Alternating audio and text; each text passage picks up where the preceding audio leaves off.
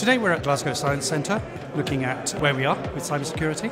We specifically had talks looking at the context and then actually what are the technologies that are being developed.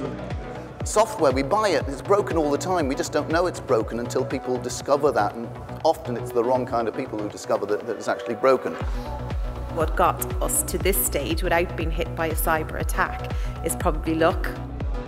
We expect bridges to stay up and buildings to stay up, so you expect engineers to solve those problems for you. And really we're doing something very similar for computers. We need to stop patching things up with the cyber equivalent of gaffer tape and actually fix the foundations. We're trying to build new hardware and software technologies that fundamentally mitigate security vulnerabilities. Cybersecurity is not just a technical issue.